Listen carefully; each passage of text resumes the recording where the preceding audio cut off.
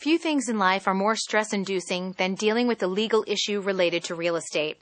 If you have a legal issue related to real estate, it's important to understand the following before your initial consultation with your attorney. First, determine whether your matter is related to commercial or residential real estate. Some attorneys only work in one or the other. Furthermore, some attorneys only focus their practices in specific areas of real estate. So take time to find the right attorney who focuses on your particular issue. You may be interested in purchasing a home, selling a home, purchasing commercial property, selling commercial property, have a dispute with a neighbor, a problem with title, or perhaps something else. If you have this information ready to go, you will be able to find the right attorney for your needs, and your initial meeting will be efficient and productive. Finally, remember, anything you tell your attorney is confidential, so make sure you disclose all matters even remotely related to your case.